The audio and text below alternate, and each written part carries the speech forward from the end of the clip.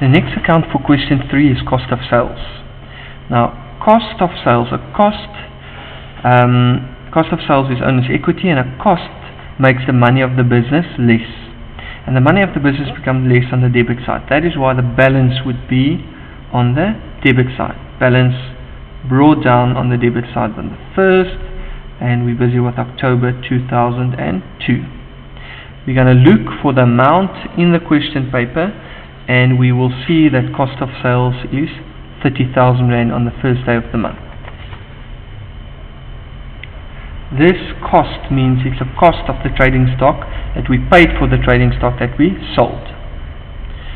Okay, so now I'm going to look for cost of sales in the different accounts.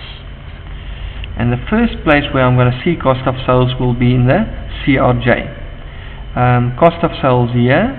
Cost of sales will be debited because a cost makes the money of the business less. We bought trading stock that we sold in the end, so that cost 7280 will be on the debit side. 7280.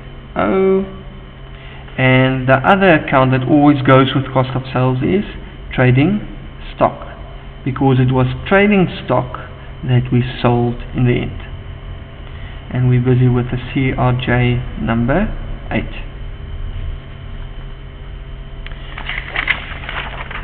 We look for the next journals where we see cost of sales, and the first one that we're going to see that is in the DJ.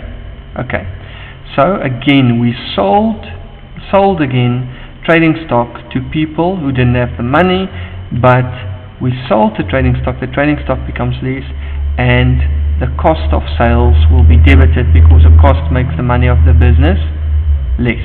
9520.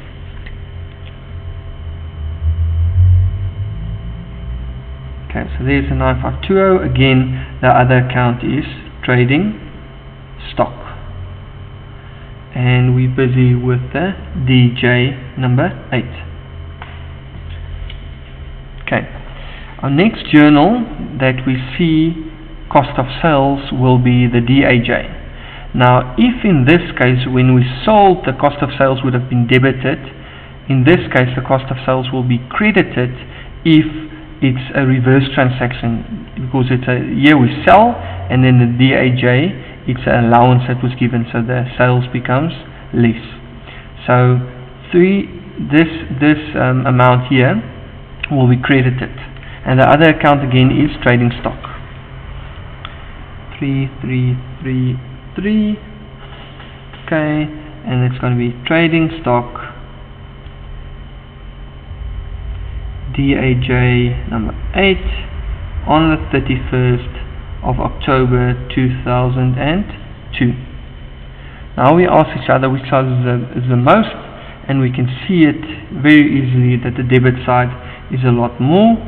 46,800. We put the same amount on the credit side, 46,800, and we're going to say 46,800. Okay, I'm going to write nothing there, just these two amounts on both sides, and then we're going to put a balance in there, a balance carried down, because that one minus that one will give me a certain amount, and that amount is 43,467.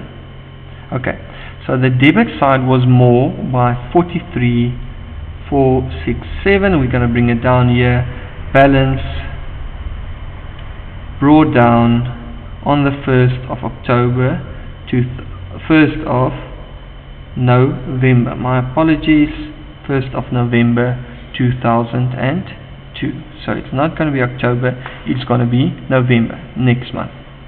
Okay, so that was the cost price of the stuff that we sold till the end of October.